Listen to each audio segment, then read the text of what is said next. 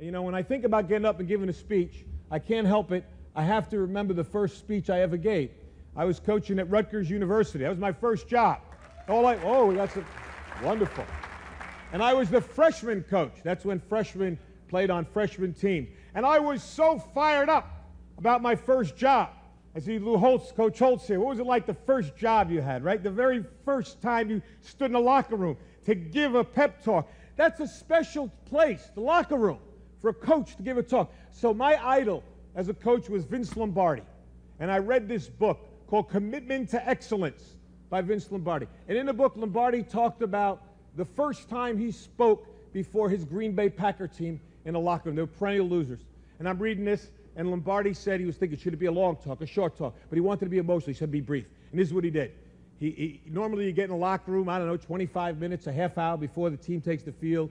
You do your little X and O's, and then you give the great Newt Rockety talk. We all do. Speech number 84. You pull them right out. You get ready. Get your squad ready. Well, this is the first one I ever gave. And I read this thing, Lombardi, what he said was he didn't go in. He waited. His team was wondering, where is he? Where is this great coach? He's not there. 10 minutes. He's still not there. 3 minutes before they have to take the field, Lombardi comes in, bangs the door open, and I think you all remember what great presence he had, right? Great presence. And he walked in, and he just walked back and forth like this, just staring at the players. And he said, all eyes on me.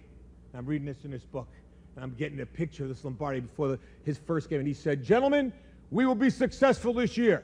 You can focus on 3 things and 3 things only: your family, your religion, and the Green Bay Packers. And he like that. And the rest of it, they knocked the walls down. The rest was history. I said, that's beautiful. I'm going to do that. Your family, your religion, and Rutgers basketball. That's it. I had it. Listen, I'm 21 years old. The kids I'm coaching are 19. All right? And I'm going to be the greatest coach in the world, the next Lombardi. And I'm ready. And I'm practicing out right beside the locker room. The manager's telling me, you got to go in. Not yet, not yet. Family, religion, Rutgers basketball. All eyes on me. I got it. And now finally he said, 3 minutes. I said, fine. True story. I go to knock the doors open, just like Lombardi. Boom! It didn't open. I almost broke my arm. I was like, it was when it didn't open. Now I'm down. The players are looking. Coach, help the coach up. Help him up. And now I did like Lombardi. I walked back and forth, right? And I was going like that with my arm, get the feeling back in it.